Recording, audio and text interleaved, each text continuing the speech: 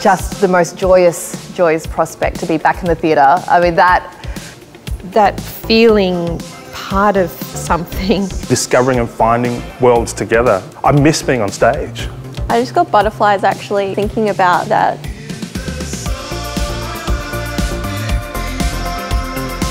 To be teleported to another time and place and to be lost in that world, I think, is a real treat.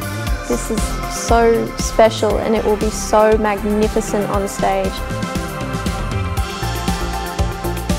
I've missed theatre as an artist. I've also missed being an audience member.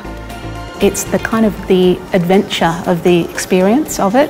You feel like you've shifted together as a group. You see the humanity, you see their vulnerabilities. It should be a mirror, and I feel like that's what any audience member feels when they walk out of the theatre. Giving voice to ideas and people that don't necessarily have a chance to. I think there's going to be a lot of conversations about what it means to be a woman.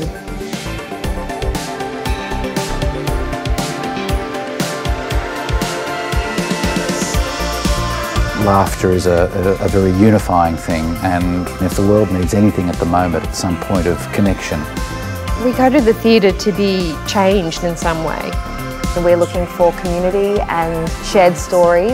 You want to be involved in something joyous, that is saying something that is powerful and that will change people, change minds or hearts.